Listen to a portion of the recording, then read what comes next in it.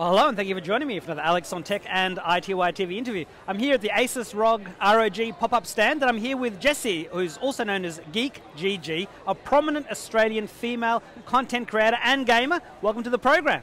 Thank you for having me. Great to have you here. So, tell us a bit about yourself and when you got into gaming. Getting into gaming, I've been gaming my whole life, to be honest, but in terms of sort of streaming, I've been doing this for 8 years. So I stream on Twitch, and I also do a bit of hosting and presenting in the industry. So you're now working with ROG, you're obviously a big fan. What do you love about the brand and the tech? I actually love that they encompass so many parts of, I guess, the gaming space. They do laptops and PCs, obviously. They've got all the peripherals. I actually just recently bought a ROG case for one of the M2 drives that I can carry around externally and actually use that like a little USB key. So all of their products so far that I have actually had a go of are brilliant. Now we're seeing some of the 2023 range of new machines here today. What has impressed you about these new models? Actually, so far from the ones that I've been playing on, the screen to body ratio on the laptops is brilliant. And for someone who games on pretty much all of my computers and laptops, that's actually pretty important. Yeah, absolutely. So how do ROG features help you to be a better gamer and a better content creator? Obviously, the screen size is one of the things that I mentioned, and that's brilliant for me. Also, what's inside them as well, especially with the laptops that I'm using today, because I obviously need to game on them, but sometimes I need to be able to stream on them at the same time, so they can kind of handle both, which is perfect. If a fan was to say to you, what features do you recommend for a great gaming laptop, what would you tell them? Obviously, the insides definitely count. For a laptop as well, battery can kind of be a big thing because you might not always have somewhere to plug it in. But again, honestly, the screen size that I've seen today is brilliant because it's going to be so much smaller than your normal, desktop monitor. That's been a big part of it for me. Now, one important question to ask you is, what are your favorite games to play? I play a lot of shooters. I also play a lot of RPGs. I've been on the Destiny bandwagon recently, and I had a really good go of Diablo over the weekend during the beta, and I'm super excited for that to come out. But I kind of play a bit of everything. Now, you mentioned you're on Twitch. So what are your channels? Where can people find you? I am GeekGG on Twitch. And then I'm actually the GeekGG on all of my socials as well, if you guys want to keep up with anything else that I'm doing outside of the gaming thing.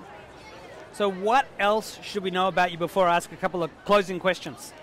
Depending on what the closing questions are, I thought it might be interesting for you guys to know that I'm probably a little older than I look. One of the first games that I've kind of gotten into gaming with was something that my dad introduced me to. Monkey Island on DOS, but also like the original Doom and Wolfenstein. So I am a DOS girl at heart. Still love my point and click games, but I've definitely kind of moved into the more like modern shooters and RPGs as I've gotten a bit older. So one of my questions was going to be, what was the first game you played and what was your first computer? But I guess that's a DOS computer, like a 286 or something. Yeah, it was.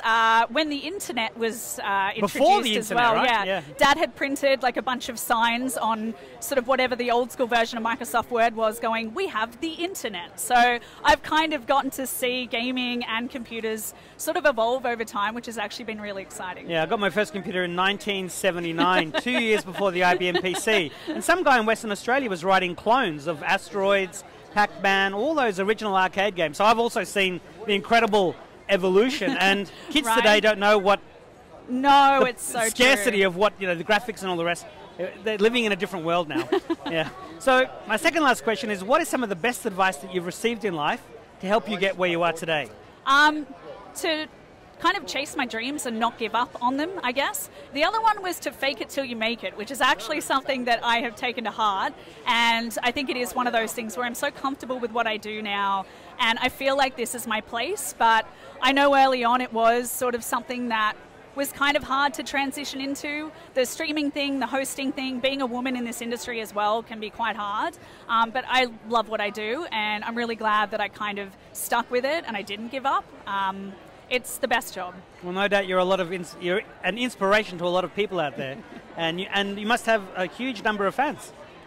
Yeah. I mean, I love my community. It's one of the best things that I do is getting to not only stream and share my passion with everybody, but getting to interact with my community on a daily basis. Yeah, I wouldn't change my job for the world. So what is your final message to iTWire viewers and readers and to all of your fans watching? I don't know if you guys have checked out these computers, by the way. I get to spend another few hours with them. They're brilliant. Also, I really appreciate everybody. You guys make my job the most amazing thing to wake up to and do every day. So thank you guys for supporting me. Well, Jessie, GeekGG, prominent Australian female gamer and content creator, thank you very much for taking the time. Thank you for I wish you the having best me. of success, and I hope we can talk again in the future. Thank you. Okay, bye-bye.